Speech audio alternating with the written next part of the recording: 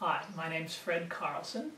I'm an artist and builder of stringed musical instruments, and I wanted to take a minute to tell you about this instrument I've built called Taproot. Taproot is an instrument that I call a harp-Sympitar. Basically that means it's a guitar with a lot of extra strings.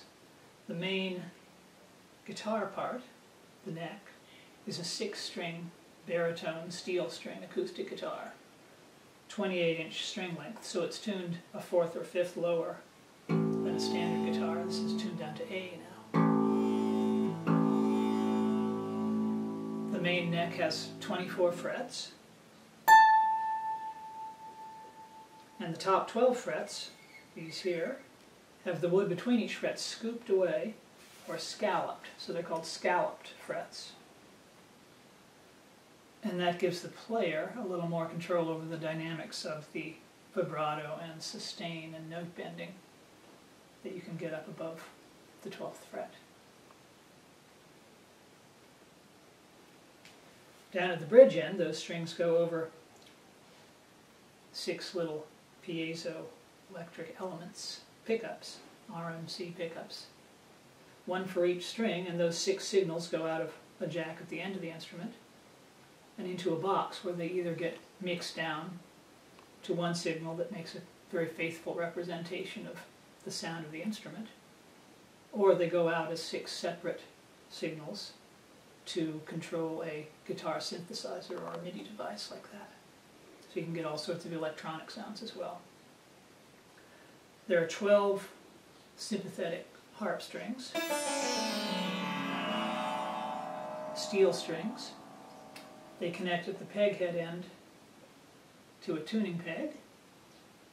Each one goes over a little wooden nut, ebony nut, over or across this metal device here, which is operated from the back of the peg head.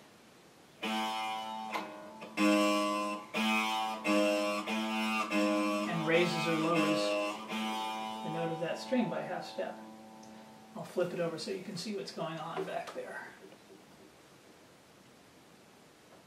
Each of these levers, nice long handle in 2 positions.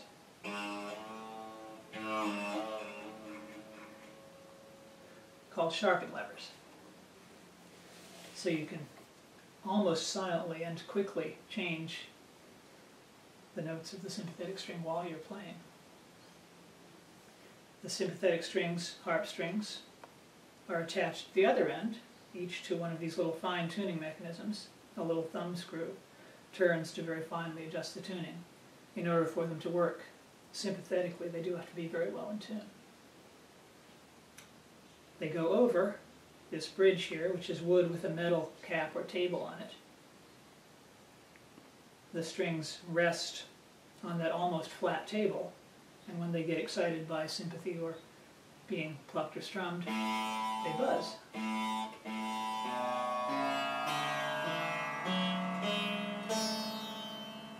Giving a sound which is rather like the sound found on a sitar or Indian tambura or esraj.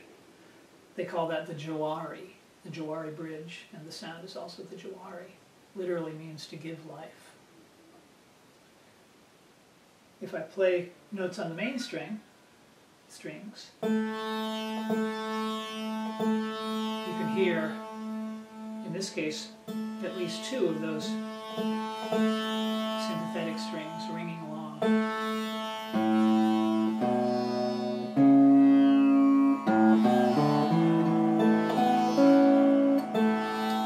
There's nothing plugged in now, there's no electronic effects. That's just what the sympathetic strings do. You can also strum or pluck them like a harp.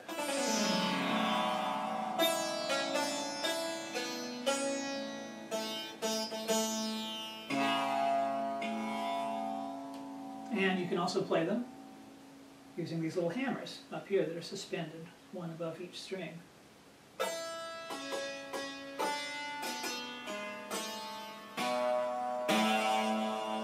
A single tap of the hammer gives a single note.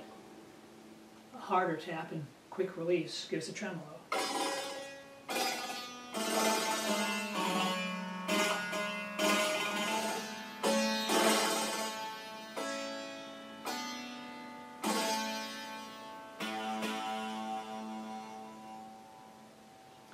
There's also a pickup in the sympathetic string bridge, piezo pickup, so that when you're amplifying the instrument, you can actually play around with the mix or the balance of the two sets of strings for some interesting effects.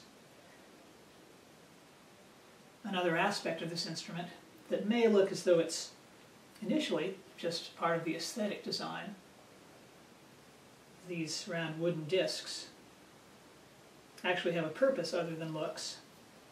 On the underside of each of them is a little piezoelectric sensor attached, and when you tap on the disc, it sends a signal out through a wire here to control sounds on a MIDI device like a drum module. We have this currently plugged into an Alesis drum module. And let's see.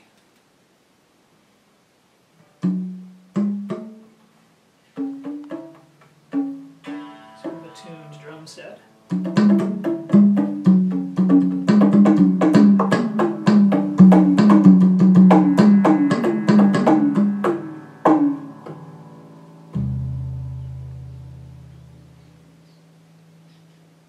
Or alternately, you could get spacey with them.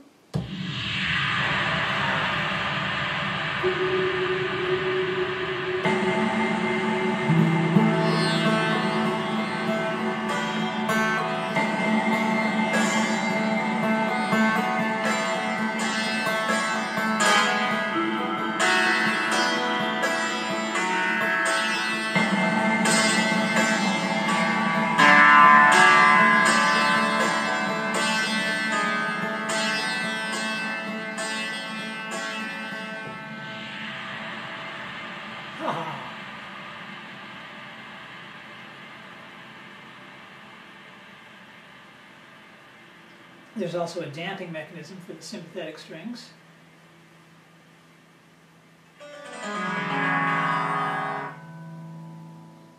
Just turning this lever rotates a little pillow to contact them so it gets them off. You can hear now I have the pickups turned on as well, so we're getting a lot of amplification.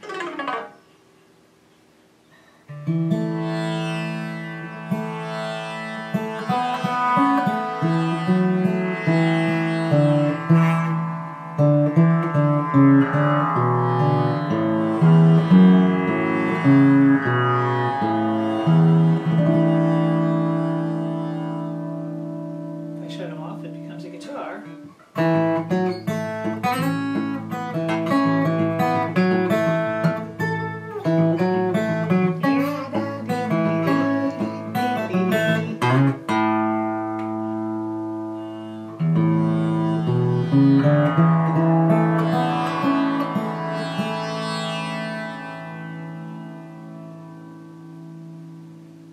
The woods are fairly standard guitar woods. The top is Sitka spruce, back and sides are Hawaiian koa. The neck is a bit unusual, it's redwood, and I've done that to reduce the weight, overall weight. This neck or arm that supports the harp strings is walnut. There are bits of ebony here and there. The bridge is ebony. This piece here that supports the harp arm on the top is called ebony. This is it. And that's about all I have to say in today's tour of Taproot. But I hope that you will keep your ear out for Jeff Titus, who is the owner of this instrument, new owner. And once he learns how to play it, I'm sure he will be recording, performing some wonderful music on it. So keep your ears out for that.